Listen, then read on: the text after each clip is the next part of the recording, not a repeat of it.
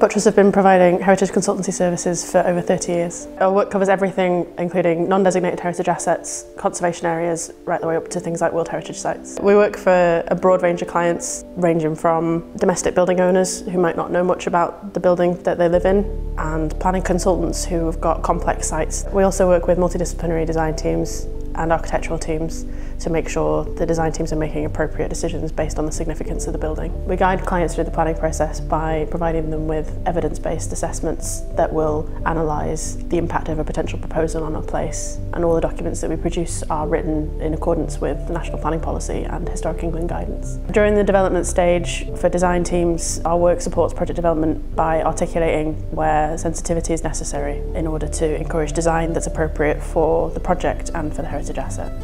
We often help clients access grant funding by providing baseline documents that will support their application to organisations such as the National Lottery Heritage Fund and the Architectural Heritage Fund, and also later stage development documents such as conservation plans.